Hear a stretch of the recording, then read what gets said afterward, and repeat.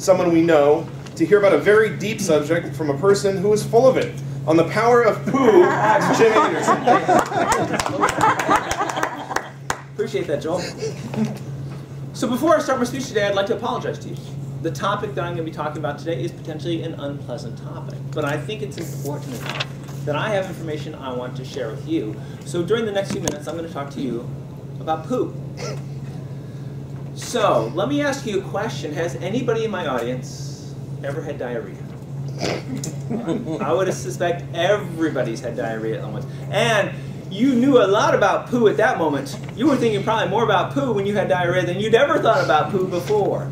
Well, the interesting question is, why'd you have diarrhea?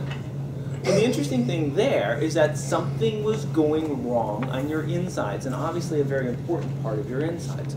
So how does this all work? We're not medical doctors. We should have at least a basic understanding. So you eat food, and food goes into the stomach. Fantastic. Turns out the stomach doesn't really do all that much. The stomach is responsible for breaking food up, but then it shoves it into the small colon, which leads to the large colon, which leads to poo. Right? As long as everything's working fine, we've got no problems, and I would suggest that perhaps you can get through an average day without thinking about poo. But if something should go wrong in this system, your life will be filled with nothing but thoughts of poo. So there's a condition called ulcerative colitis, and dear God in heaven, you do not want to get this. If you have this condition, you have stomach pain, you have intestinal cramps, and lots and lots of bloody diarrhea. It's a syndrome you don't want to have. They're not really sure how you get it. They think a pathogen gets into your system, goes down and affects your large colon, and you've got major problems. What happens in the colon is that you get ulcers. Ulcers are really bad to have. These are even worse because they're bleeding ulcers. So it kills about 30,000 people a year, and it costs $1 billion in medical care to try and treat people like this. And there's a gentleman who came down with this condition. And he was a normal guy, just like you, working at a normal job, and all of a sudden he had this condition, and his life changed dramatically. He did exactly what we would all do. He went to the doctor and said, I've got some serious problems. The doctor gave him powerful steroids. And the powerful steroids made the condition go away. Fantastic, wonderful. That's why we go to doctors, right? Well, it turns out you can't stay. You don't want to stay on powerful steroids because they do bad things to your body. So once the conditions went away, he got off the steroids, and pow, it came back. So the doctor put him back on the steroids, but the second time around, the steroids was not holding the symptoms at bay. The pain worsened, and it got even worse. You're not going to like this part. When he ate or drank something, which makes perfect sense, right? It causes the system to kick into action. And he could not sleep at night. So this was a huge problem. He suffered through this for a year. During that year, he lost weight. He could not sleep at night. He became smaller and smaller. He ended up having to take medical leave from his job. It was that debilitating. So clearly something that you don't want to happen to have anybody.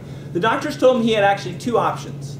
The first one was that they could put him on powerful immunosuppressants. Now these type of drugs are the drugs they give to people who have organ transplants, so that their bodies don't reject the organ. These things are powerful medicines. You do not want to have to take these, because if you come down with something like lymphoma, your body won't have the ability to fight it, because your entire suppression system has basically been turned off.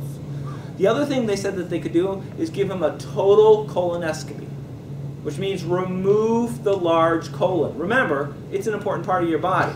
The problem is if they did that, the tissue that remained had a very good chance of developing the very ulcers that he was trying to resolve. So, you know, what could possibly be worse? You have a medical condition, you go to the doctors, and the two options they give you are almost worse than the condition that you have. This gentleman did a little bit of research, and he discovered the most wonderful thing. Thank you, Google, right? There's a procedure called a Fecal Microbiota Transfer, FMT. Can you guess what that is? Can you? Oh, yes. All right. Turns out that 60% of the matter in poo is bacteria, both alive and dead, although primarily alive.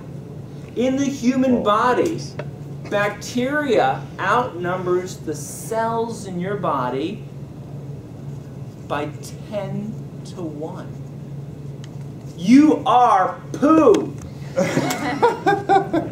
Okay, they do a lot. The little things in your body are very important. They're very important as part of your digestive system. There's about 100 strains that live in your gut. Did you know that? You're almost like a hotel for these guys. But they do incredibly valuable things. They do processing of vitamins. They do digestion, and also they keep bad bacteria in check. Okay. People have known about the power of poo for years. This is where it's going to get unpleasant. I'm sorry about this. During the Ming Dynasty, they had something called yellow soup. We're not going to go into that at this point in time.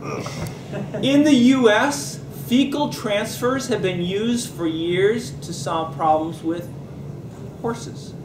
In 1958, the first fecal transfer between people was done in the U.S., and since then, about 3,000 fecal transfers have been done globally. What does it take to do a fecal transfer? First off, you need a donor. And the donor is actually really important because that person has to have not eaten something that you're allergic to. Okay? They also have to be tested to make sure they don't have HIV or any sort of communicable diseases. They also have to live nearby because once the poo is out of the body, the bacteria starts to change. So it's got to go from them to you as quickly as possible. What equipment do you need for an FMT? Good question.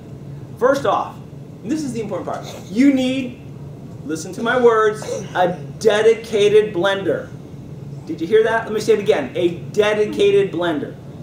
You need a sieve, you need enema tubing, syringe, and lots of newspaper. Okay? What you do is you take the stool, you blend it with saline, you strain it, and then you put it into your system using the piping. Sounds simple, right? There's no possible way that could work. Turns out it does. And almost magically and almost instantly it can cure your problem. You have to repeat it potentially up to 2 times a day, and then eventually just 1 time a day, but it can make the whole system go away. You completely replace the flora and fauna inside you. So, if you find yourself in a condition where you have stomach pain, intestinal cramps, or lots and lots of bloody diarrhea, think back to this speech and go find one of your friends who's got good poo. Thank you very much. Thank you, Jim. I have a simple solution for that.